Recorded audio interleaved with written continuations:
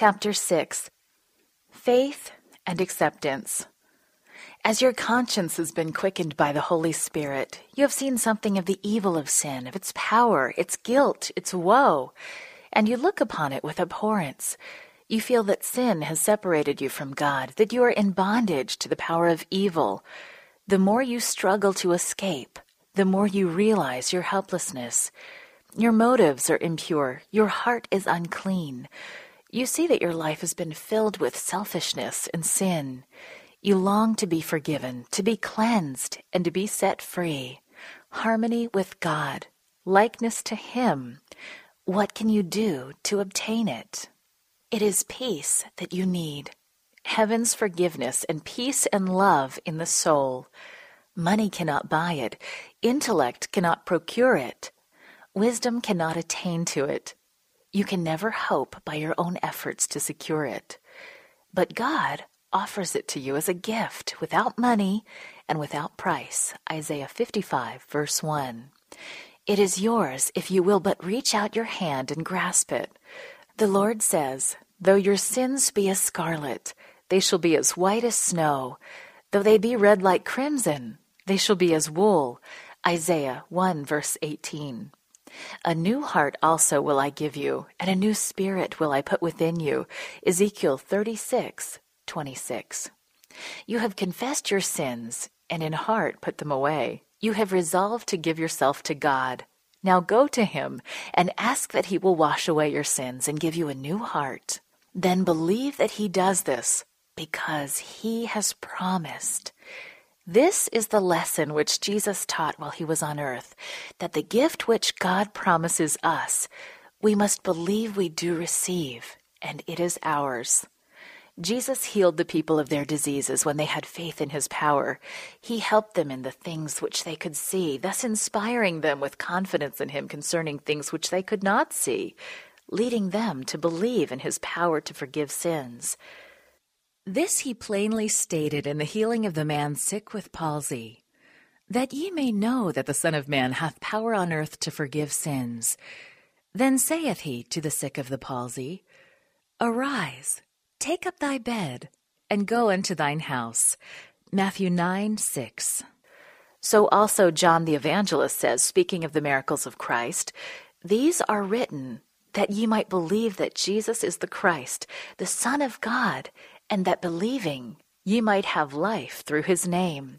John 20, verse 31. From the simple Bible account of how Jesus healed the sick, we may learn something about how to believe in Him for the forgiveness of sins. Let us turn to the story of the paralytic at Bethesda. The poor sufferer was helpless. He had not used his limbs for 38 years. Yet Jesus bade him, Rise, take up thy bed, and walk. The sick man might have said, Lord, if thou wilt make me whole, I will obey thy word. But no, he believed Christ's word, believed that he was made whole, and he made the effort at once. He willed to walk, and he did walk. He acted on the word of Christ, and God gave the power. He was made whole. In like manner, you are a sinner. You cannot atone for your past sins. You cannot change your heart and make yourself holy. But God promises to do all this for you through Christ. You believe that promise. You confess your sins and give yourself to God. You will to serve Him. Just as surely as you do this, God will fulfill His word to you. If you believe the promise, believe that you are forgiven and cleansed, God supplies the fact. You are made whole, just as Christ gave the paralytic power to walk when the man believed that he was healed. It is so if you believe it.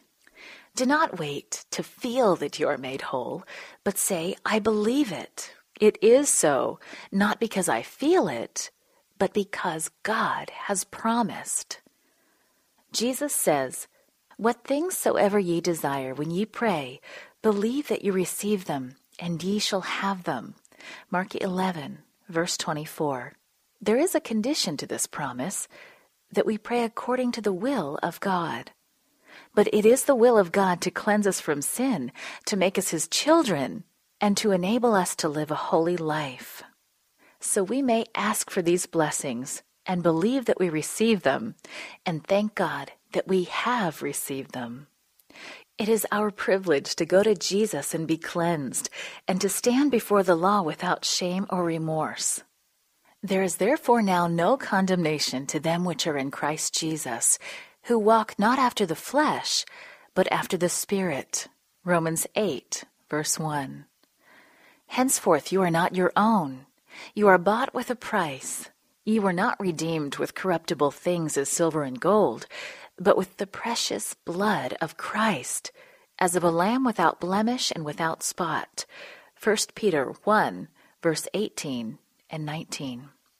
Through this simple act of believing God, the Holy Spirit has begotten a new life in your heart. You are as a child born into the family of God, and He loves you as He loves His Son. Now that you have given yourself to Jesus, do not draw back. Do not take yourself away from Him, but day by day say, I am Christ's.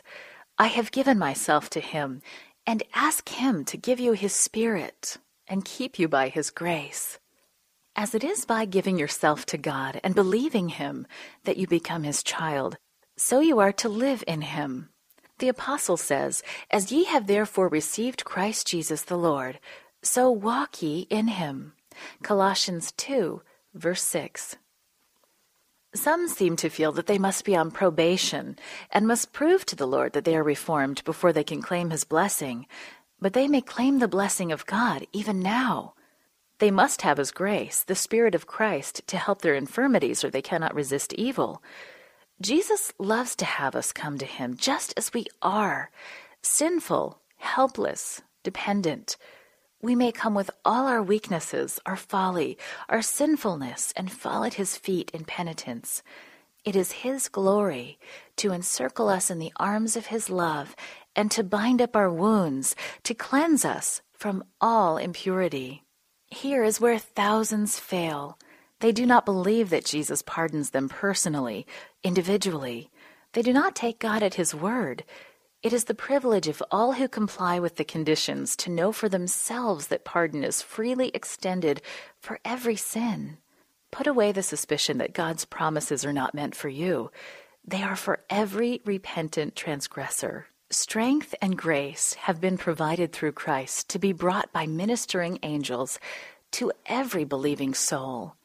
None are so sinful that they cannot find strength, purity, and righteousness in Jesus who died for them. He is waiting to strip them of their garments stained and polluted with sin, and to put upon them the white robes of righteousness.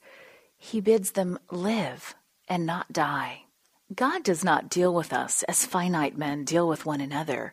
His thoughts are thoughts of mercy, love, and tenderest compassion. He says, Let the wicked forsake his way, and the unrighteous man his thoughts, and let him return unto the Lord, and He will have mercy upon him, and to our God, and for He will abundantly pardon.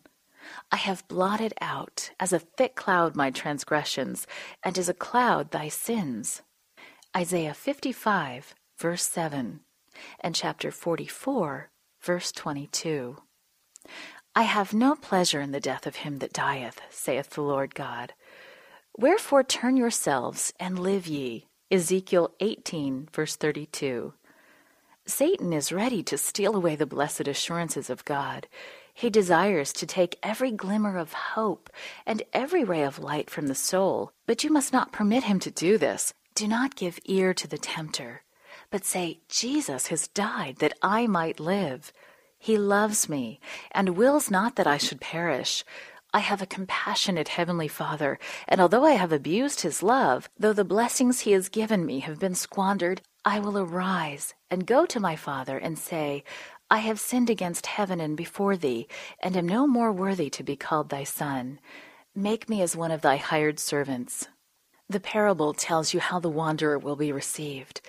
When he was yet a great way off, his father saw him and had compassion and ran and fell on his neck and kissed him.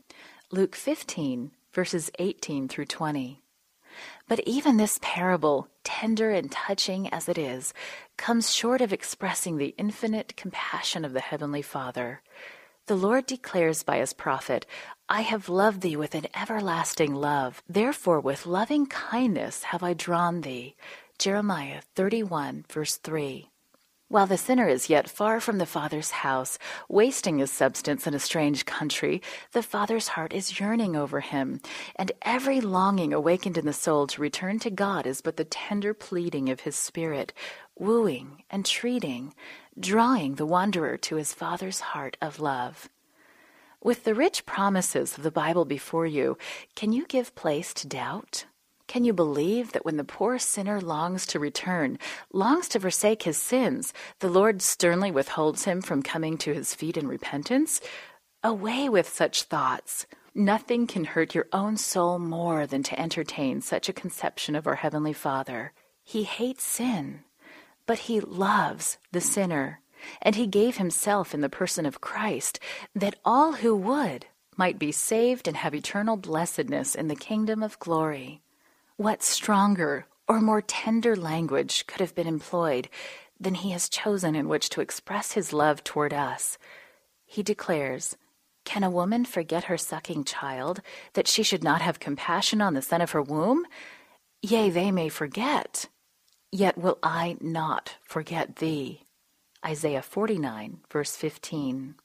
Look up, you that are doubting and trembling, for Jesus lives to make intercession for us. Thank God for the gift of his dear Son, and pray that he may not have died for you in vain. The Spirit invites you today. Come with your whole heart to Jesus, and you may claim his blessing. As you read the promises, remember they are the expression of unutterable love and pity. The great heart of infinite love is drawn toward the sinner with boundless compassion. We have redemption through his blood, the forgiveness of sins. Ephesians 1, verse 7. Yes, only believe that God is your helper. He wants to restore his moral image in man. As you draw near to him with confession and repentance, he will draw near to you with mercy and forgiveness.